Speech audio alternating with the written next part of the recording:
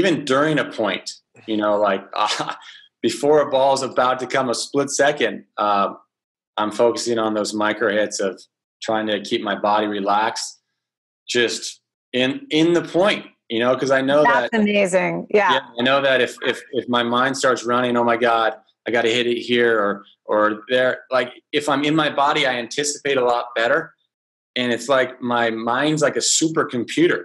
Yeah. And it just reacts and I'm in the right spot at the right time. I watched the videos back and I'm kind of like, oh my God, I moved right with Bob, and we're, you know, it's like we're one energy out there. Yeah. And he can feel when I'm relaxed, I'm like that. And it actually makes him better. Yeah. You know, he can see I'm a little nervous.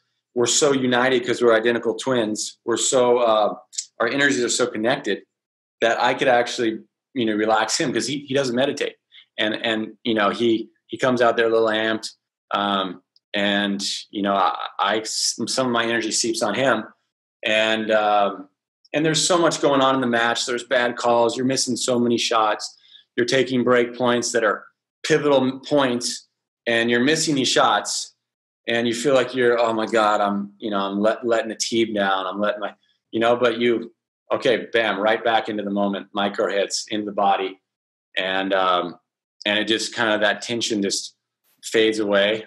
You know, the mind's at ease, and, you know, you just feel better.